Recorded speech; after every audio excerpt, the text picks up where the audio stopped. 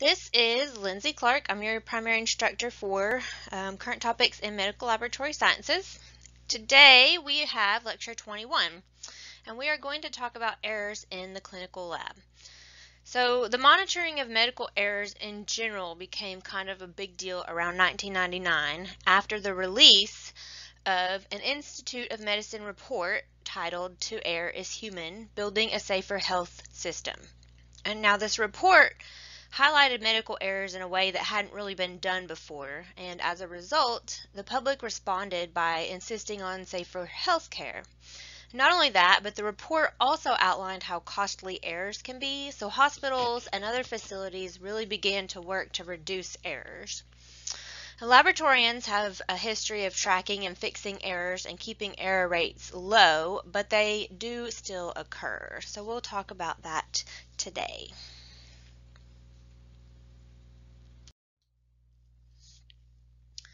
So the objectives for today's lecture: number 1, define laboratory error and describe the phases of the total testing process. Number 2, explain what is meant by pre-analytical phase and list examples of pre-analytical errors. Number 3, explain what is meant by post-analytical phase and list examples of post-analytical errors.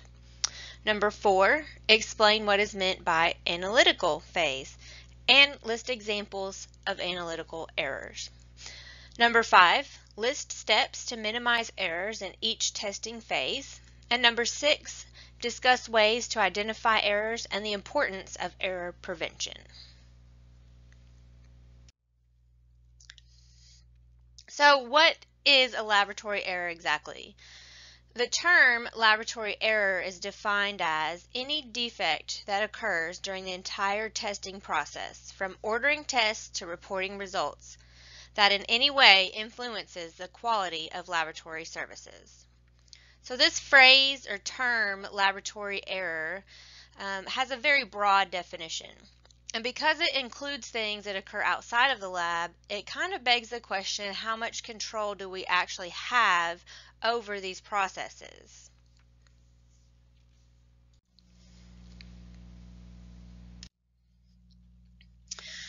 So in laboratory medicine, the entire testing process from start to finish is sometimes referred to as the total testing process. And this begins and ends with the patient. So the patient comes in, they have certain symptoms, lab tests are ordered based on those symptoms. The testing process occurs, then results are reported, and the provider communicates those to the patient and determines a treatment plan based on the results. So we start and end with patient. And the total testing process can be broken down into 3 phases. You've got the pre-analytical phase, analytical phase, and the post-analytical phase. Now the pre-analytical phase includes all the steps prior to testing. The analytical phase involves all the processes that are involved in testing.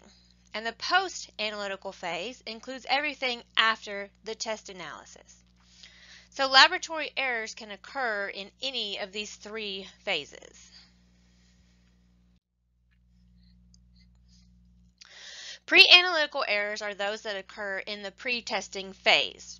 This includes everything from the initial test request, patient and specimen identification, specimen collection, transport, and receiving of the specimen in the lab. Errors in this phase are often due to failure to adhere to policies and procedures, and this can occur both inside the lab and outside the lab. Also, these errors can be made by both laboratory personnel and non-laboratory personnel.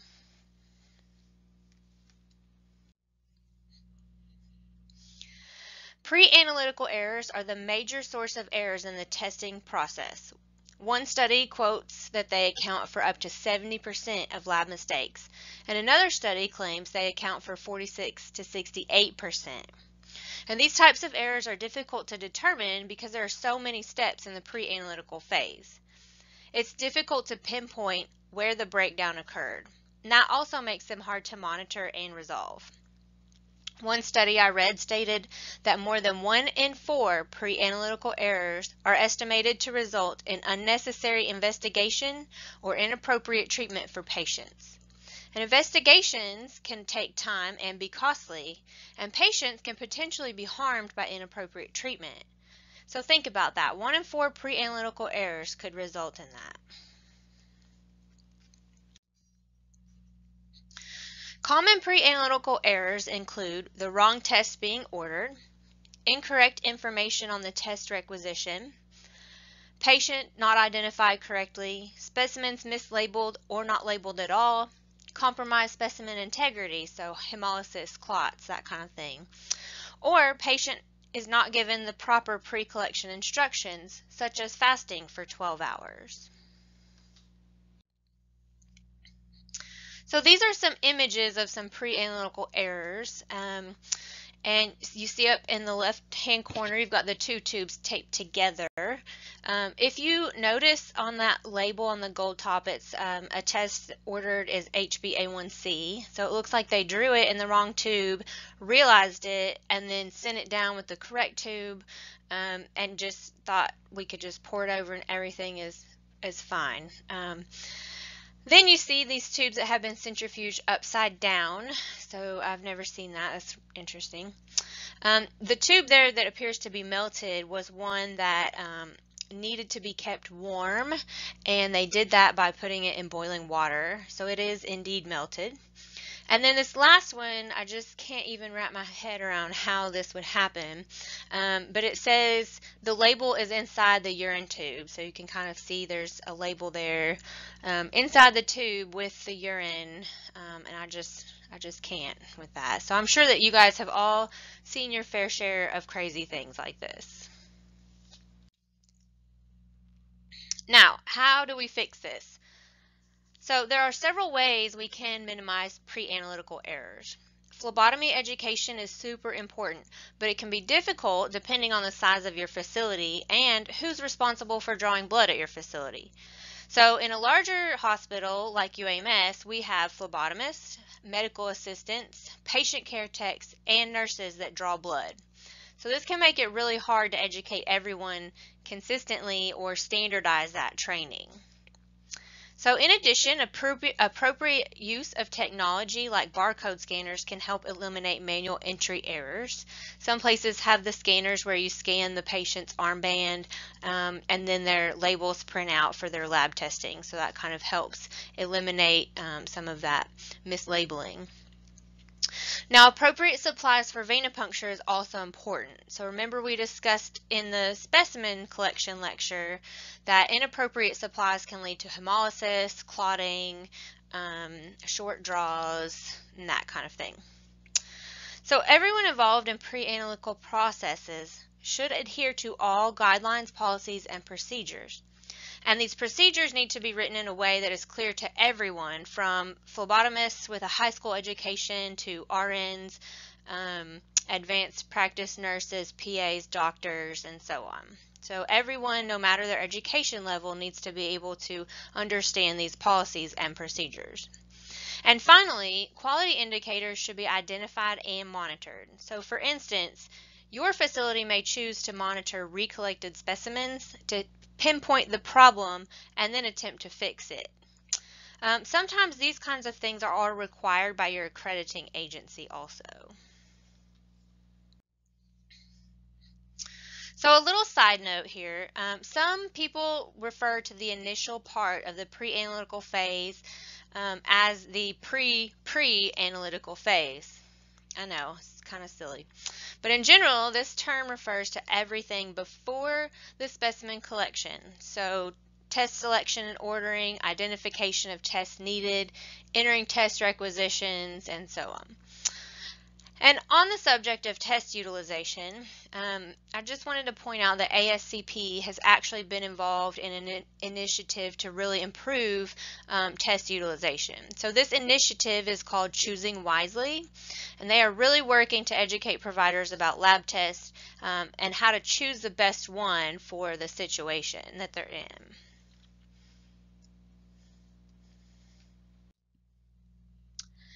And analytical errors are those that occur during the testing phase. These errors occur in the lab. So examples of these kinds of errors include specimen testing, equipment issues, reagent issues, work environment, and inadequate staffing, among others. And these errors can be the result of failure to follow policy, but they are not always because you're not following policy. And it's not always a lack of knowledge that occurs that causes this type of error either. So sometimes you have the knowledge and things just happen. So an abnormal result might have been accidentally verified and reported out. It's not that you didn't know that it was an abnormal result needed to be addressed. It's just that it kind of slipped through.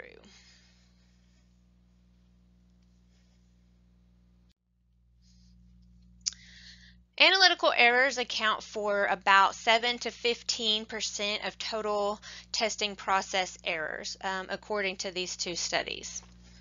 So these types of errors have the lowest rate of all three phases. So that is good for laboratorians because that means that we are doing a good job at kind of keeping our error rates lower. And these errors can be caused by both humans and instrumentation. So we all know that our analyzers act up occasionally, and when that happens, there is potential for errors to occur.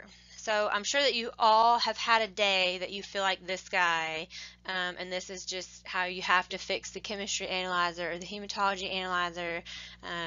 You're going to fix it, and it's all going to be good, right? Now, common analytical phase errors that we see are quality control or calibration errors, manual pipetting errors, reagent issues, specimen interference, so maybe hemolysis or lipemia, dilution and or calculation errors, and inadequate staffing.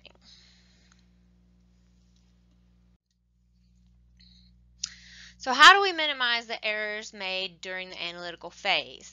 So the implementation of automated systems can standardize how specimens are processed, and therefore it lessens the potential for human error.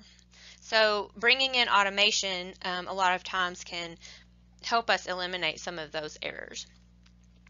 And procedures and policies should be in place, of course, and they also should be clearly written so that there is little chance of confusion or misinterpretation.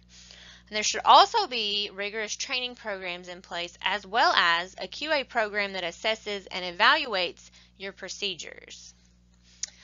And finally, adequate staffing in the lab can help eliminate things like staff multitasking, increased distractions like staff running the analyzer but also answering the phone, and you get kind of burned out. Lots kind of experience fatigue sometimes from being overworked because you're understaffed.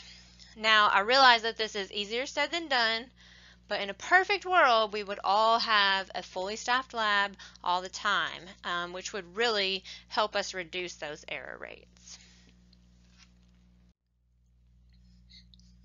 So on to post-analytical errors. So these occur in the post-testing phase, and they can include things like clerical errors, reporting test results, interpretation of results, follow-up, specimen storage, and retesting. And post-analytical errors can result from failure to adhere to policies and procedures, but they occur both inside and outside the lab, and they can be made by laboratory personnel as well as non-laboratory personnel. So very similar to pre-analytical errors in that sense. And post-analytical errors also include the process of the provider receiving the results, interpreting those results, and then developing a plan based on those results. So some of this is kind of out of the lab's control, but is still considered a laboratory error.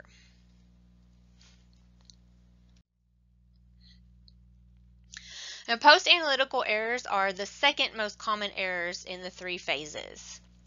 One study stated that up to 23% of all lab mistakes were post-analytical, and another study claimed that 18 to 47% were post-analytical. These types of errors much like the pre-analytical errors, can be difficult to identify and monitor. And while there are fewer steps in the post-analytical phase, these often occur outside of the lab, making it hard to track them. This phase is also kind of the final quality check for pre-analytical and analytical testing. So sort of your last chance to catch any errors that may have occurred in those phases. So common errors in the post-analytical phase include critical results not being reported or being delayed, results not being reviewed or verified before being reported out, clerical errors that might lead to erroneous results. Maybe you're manually entering results and you make an error, make a mistake. Abnormal results not being recognized by the provider. So maybe it's a test they're not super familiar with and they don't realize that those results are not normal. And failure of the provider to order appropriate follow-up testing can be one of the errors that we see, or we see providers that fail to communicate the results to the patient. So again, some of these are occurring outside the lab and they really depend on the provider to do the right thing. So we may not have a lot of control over these types of errors. How do we minimize the post-analytical errors? Using appropriate technology, so you can use barcode readers to properly track and store specimens so you don't have those issues of inappropriate storage for certain specimens. You can implement automatic verification of normal results. Again, develop clearly written procedures for reporting results. And this can also help with consistency across the lab for results reporting. The more consistent your results reports are, the better it is for your providers. And then you can educate the providers on resources that are available for result interpretation.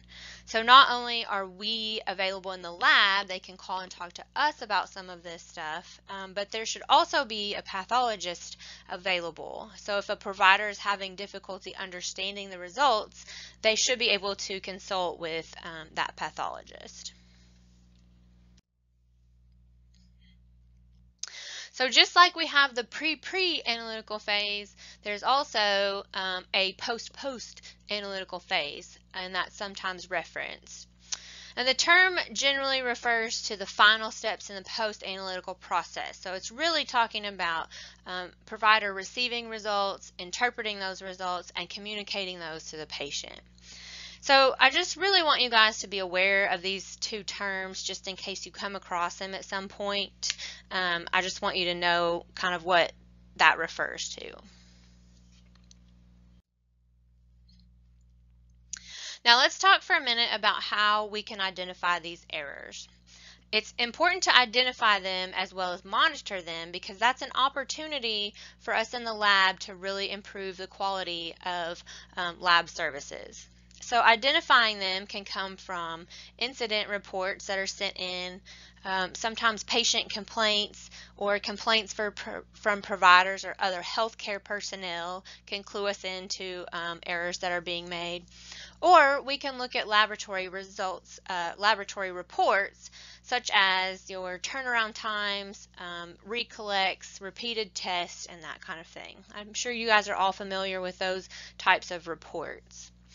And then once we've identified the errors, it really becomes easier to address them. So I also think that you guys need to be aware of what is called reportable errors. So there are three types of reportable errors. You've got adverse events, near misses, and sentinel events. Adverse events are those in which the patient is harmed or injured due to either lack of treatment or negative treatment outcomes. And a near miss is a situation where the patient was not affected, they were not harmed or injured, but they could have been if the almost error had not been caught. And then a sentinel event is one in which a patient dies unexpectedly or they are seriously injured. And now this type of event is going to trigger immediate action in your facility, and there will be an investigation and some type of response. These types of events must be documented and reported, and often you're required to report these to the Joint Commission or whatever agency accredits your facility.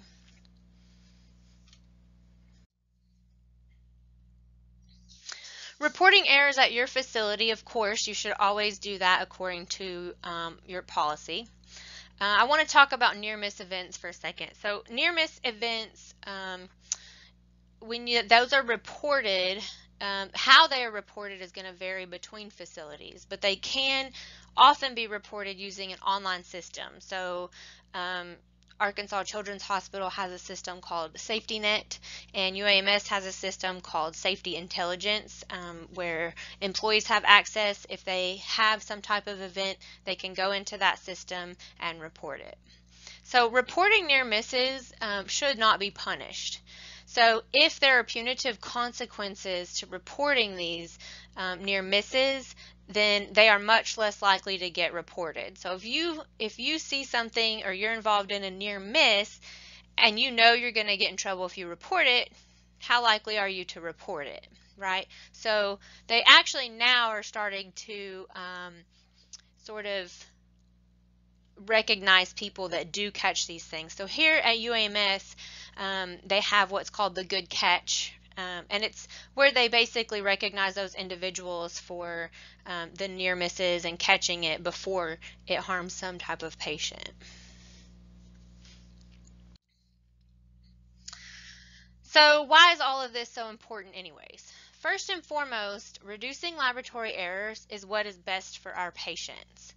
So remember that approximately 70% of clinical decisions are based on lab results.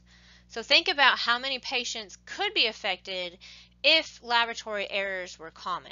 It could affect a lot of patients, right? So errors, both laboratory and medical, they also lead to increased healthcare costs, as well as decreased patient satisfaction. So in addition to all of that, you're also going to see increased operating costs, not only for the lab, but for the facility in general. Rising operating costs, usually that is going to ultimately come back and affect your pocketbook, right? So if we reduce errors and we see that we are not increasing the cost of operation because of those errors, because we've reduced them, right? There's not as much money going into the operations.